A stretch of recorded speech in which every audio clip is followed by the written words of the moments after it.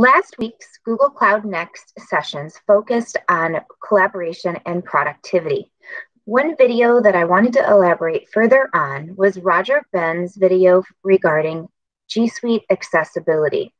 Roger is a project manager at Google, and he himself is blind.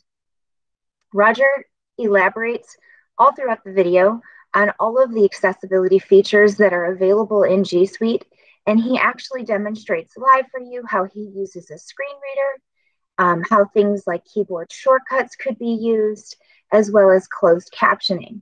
While we all have seen Google's VPATs, it was very informative for me to see him demonstrate all of these functions live.